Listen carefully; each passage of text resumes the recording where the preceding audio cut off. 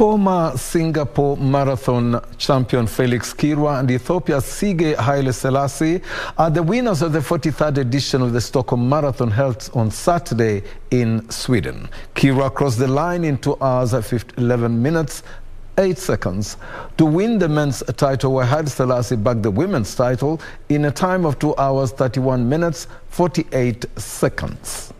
Kenya's John Langat, Felix Kirwa and Richard Duo Kasete Merhawi and Shfai Berhane took charge of the race from the onset. The four athletes exchanged the lead as the race progressed. After the 30-kilometer mark, Berhane could not keep up with the pace, allowing Langat, Kirwa and Merhawi to take charge.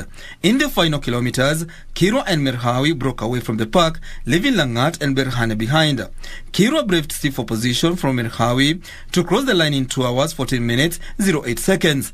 Merhawi came in second, while Langat completed the podium dash. In the women's race, Tsige Haileslase proved her prowess by winning the race in 2 hours, 31 minutes and 48 seconds.